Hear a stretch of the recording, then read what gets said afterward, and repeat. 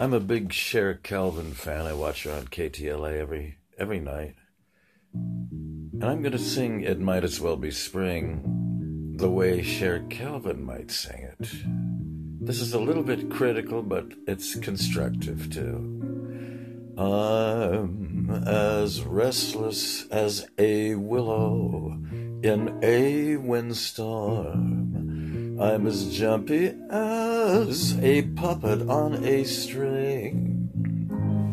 I'd say that I had spring fever, but I know it isn't spring.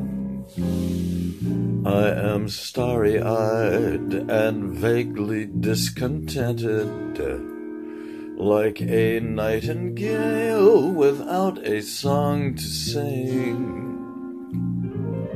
Why should I have spring fever when it isn't even spring?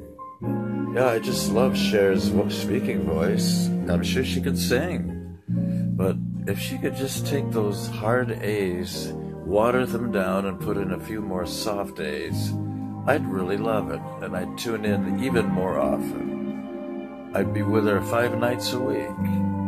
Thanks for putting up with this.